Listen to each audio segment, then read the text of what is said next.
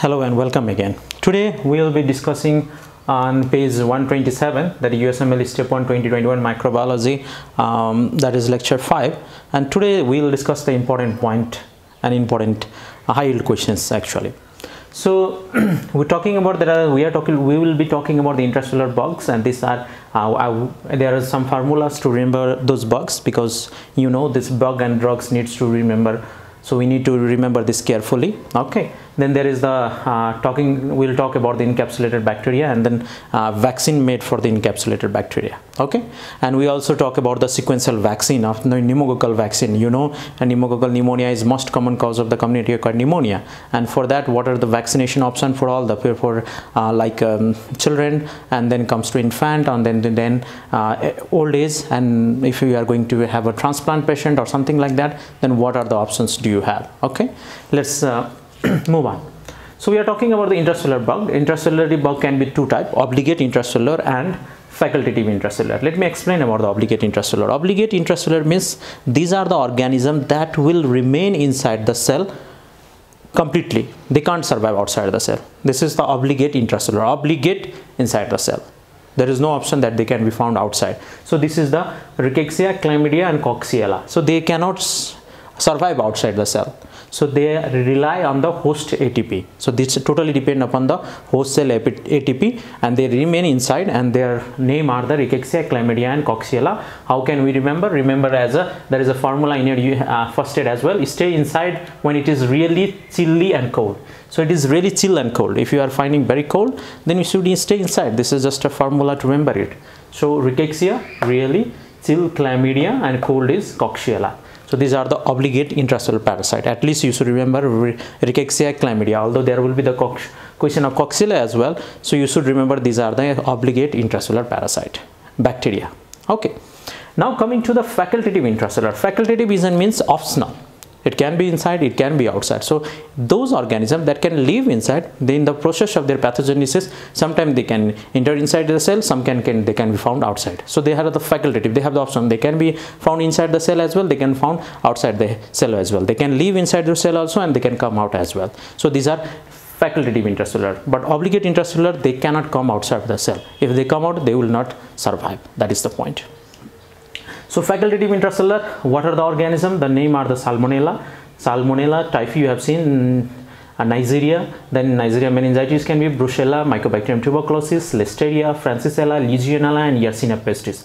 If you closely observe this organism, these are the major medically important organism. Salmonella, you have seen that in Southeast Asia and other African countries, endemic region, typhoid is the most common diseases, waterborne diseases. Then this Neisseria meningitis or Neisseria gonorrhoeae, these are all are causing mainly meningitis are causing what? Meningitis. Then there will be Brucella, brucellosis, it is common in the endemic region. Then Mycobacterium tuberculosis, all over the world you can find TB. Listeria is one of the in immunocompromised patient, they are responsible for the meningitis. Okay, so Francisella, Legionella cause for the pneumonia, Yersinia pestis responsible for the diseases. So these all are the medically important organism, and they are facultative intracellular, means they can found inside and they can enter inside the cell. What facultative intracellular made them? What is the advantage for them? They can enter into the cell and prevent them from the phagocytosis. Obligate intracellular, they cannot be killed by the phagocytosis, because they will remain inside the cell, and we have to kill the cell for killing the bacteria. In the facultative, what happened? They have the option. They will go outside, they will cause the disease to prevent their phagocytosis or to increase their pathogenicity. They can live inside the cell. So at that time, our own immune system, our antibody dependent immune system will not be able to kill or fight this disease. So because of that, these diseases are common, and we get disease frequently because our immune system doesn't able to eradicate this organism because of their facultative intracellular nature. So let's talk how can we remember this organism. There is a formula come: some nasty bugs may live facultatively. So some for Salmonella, S for Salmonella, and nasty, N for Neisseria, B for Brucella, M for Mycobacterium tuberculosis, L for live, that is Listeria, and facultatively you can find F for Francisella, L for Legionella and Y for Yersinia pestis. So this is very actually important. You should remember the formula, because you cannot remember if you process into the formula, then you can remember this organism. Otherwise it will be difficult to remember all. So remember some nasty box, mainly facultatively, some for S for the Salmonella, N for Neisseria, B for Brucella, M for Mycobacterium tuberculosis, L for Listeria, F for Francisella, L for Legionella, and Y for Yersinia pestis. So these are the organisms. They can be lived facultatively intracellularly. So that's in this way we can remember. Okay. Now coming to the encapsulated bacteria. Encapsulated means the capsule. We have talked about the capsule. Capsule prevent phagocytosis. Then this is also a virulence factor of the bacteria. The capsulated bacteria has a more chance to infect us. This is the pathogen. They prevent phagocytosis. So these bacteria have some virulence. This capsule acts as a virulence factor for them. What are the organisms? Streptococcus pneumoniae, group B streptococci, which is known as Streptococcus agalexi, then Salmonella, Klebsiella pneumoniae, Haemophilus influenzae type B, Pseudomonas aeruginosa, Neisseria meningitis, and E. coli. These all are the bacteria that is having the capsule. And we have already discussed in the first lecture that all bacteria have the capsule made of the polysaccharide, except one, that is a Bacillus anthracis, and that is made of the polydglutamate. So you have to understand this, all this bacterial capsule is polysaccharide in nature. So this polysaccharide in nature, now we'll come about that. So this all, how to remember this encapsulated bacteria? There is a one formula, like some killer have pretty nice extra capsule. So some killer, it is easy to remember this rhyme. Some killer have pretty nice extra capsule. So it indicates that we are talking about the capsular. Here also some nasty box, mainly facultatively, means we are talking about the facultative intracellular organism. So in this way you can remember. So encapsulated bacteria, how can I remember from this formula? Like S for Streptococcus pneumoniae, group B streptococci, and Salmonella. So 3S. Streptococcus pneumoniae, group B streptococci, and Salmonella. This come from the S. K for Klebsiella pneumoniae, H for Haemophilus influenzae type B, P for Pseudomonas aeruginosa, N for Neisseria meningitis, and E for E. coli. So Streptococcus pneumoniae, group B streptococci, Salmonella, Klebsiella, Haemophilus influenzae type B, Pseudomonas aeruginosa, Neisseria, and E. coli have the capsulated organism. So you can remember with this rhyme. All these organisms are opsonized and clear by the spleen. So this all capsulated organisms are usually opsonized and clear by the spleen. If the person doesn't have a spleen, then there will be decrease in opsonization. As asplenia, there is no spleen here, decrease opsonization and increase the risk of severe infection. So need to vaccinate against them. So if there is some patient have splenectomy, they need to get vaccinated previously with this capsulated organism, because those capsulated organism cannot be now clear since he or she doesn't have a spleen, and they will cause the repeated infection and serious infection, and patient will die. So if you are going to splenectomy, if you are going to remove the spleen in any patient like a thalassemia or something, any reason there is a splenomegaly and you have to remove it, then in that situation you need to vaccinate these people with Neisseria meningitis, Streptococcus pneumoniae, and Haemophilus influenzae. So it's this three capsulated, mainly three.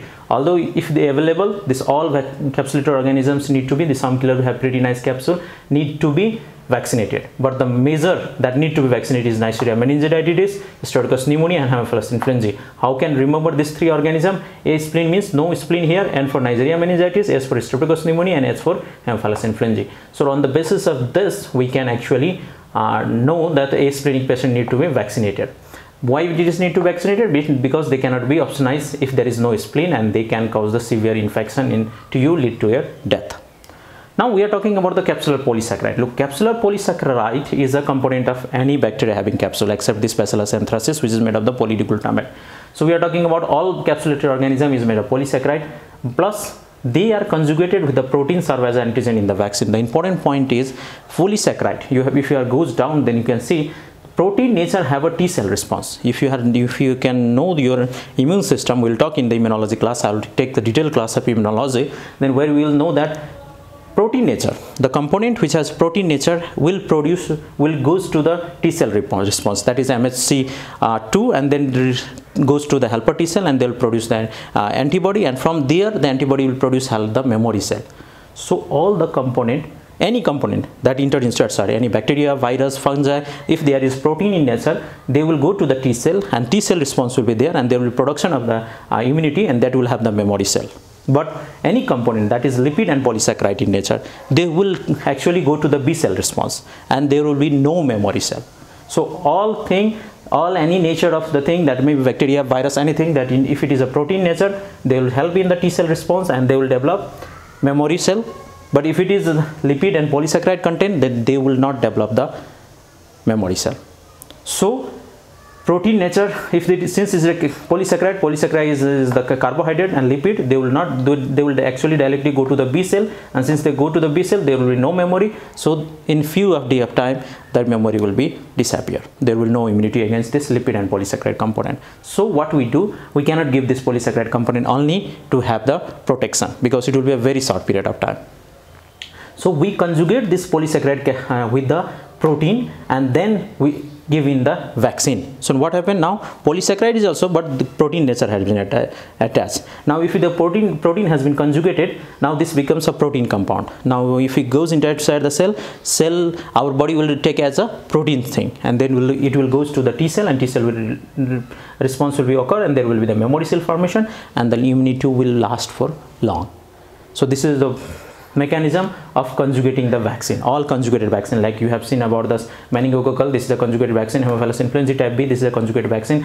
Pneumococcal, this pneumococcal conjugated vaccine, name PCV13, this is a pneumococcal conjugated vaccine. These all three are the conjugated vaccine that you have to remember. Capsular Polysaccharide, so they will not give the T cell response and need to be conjugated to the protein for T cell activation and class switching. So they need to be conjugated. So this meningococcal is a conjugated vaccine, Haemophilus influenzae type B is a conjugated vaccine, pneumococcal conjugated vaccine 13 is a conjugated vaccine, whereas there is another vaccine called pneumococcal polysaccharide vaccine 23 are not conjugated vaccine. So what is the difference between pneumococcal conjugated vaccine 13 and pneumococcal polysaccharide vaccine 23? There is actually a difference. Look, this pneumococcal conjugated vaccine has a what? Protein nature. So they have only 13 serotypes, but looking at this pneumococcal polysaccharide vaccine, they have 23 serotypes. So you will say that okay, it is always better to give the 23 serotype vaccination. That will not necessary at all, because we have to understand that this pneumococcal polysaccharide vaccine, although it will cover 23 serotypes circulating in the environment, then this PCV13 only, because it will contain only 13 serotypes. But the difference is that this will cause the long lasting memory, and memory cell will form. There will be the long immunity, but this will provide the short immunity. What is the plan is that this pneumococcal conjugate vaccine 13 is usually given to the children. Why it is given to the children?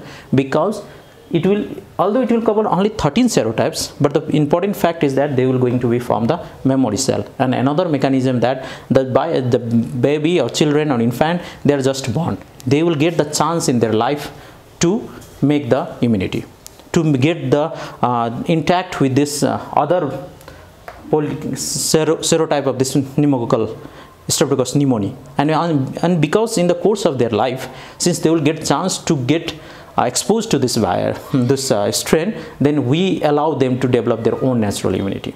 So it's always better, just you remember one thing that PCV, this is the pneumococcal conjugate vaccine 13, and since it is a conjugate vaccine, we need to vaccinate only, this can be given only to the children, that you have to understand.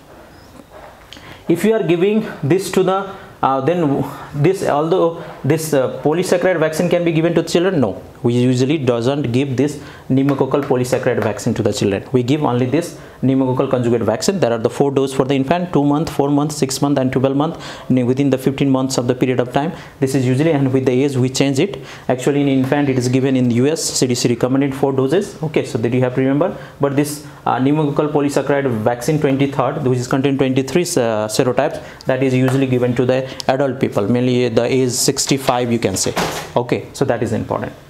Now there is an important point of that some of the people will be splenectomy or other condition will approved. In that situation, what are the options? In that situation, you can do what? You can give this polysaccharide vaccine to the adult one. Suppose any adult is there, and what you are going to do? You have to give this polysaccharide vaccine, because he or she elderly will get the chance. If they are not vaccinated at all, you give this polysaccharide, pneumococcal polysaccharide 23 vaccine, and then after at the age of 65 you give the next dose, and between the first and second dose there should be a 5 years interval. So if there is some splenectomy chance, and if it is the adult one, then what you can do? You can give this 1 dose of pneumococcal conjugate vaccine 13, then you can give this after 1 year this polysaccharide pneumococcal polysaccharide vaccine, and 1 year interval, and then you can give this again polysaccharide and pneumococcal vaccine at the age of 65. So that is the interval, or at the interval of 5 years, that you have to know. So this actually, the nutshell, we have to understand that sequential vaccine is usually given, but pneumococcal vaccine is given to the children. This is given to the adult one. If you have give to this vaccine to the splenectomic patient, then you can give this, and then after 1 year you have to give this. Either you give this first, and then after 1 year this you give this 13, and at the 5 year interval you can give this again, or you can give at the age of 65. In this way we can do the pneumococcal vaccination. Thank you.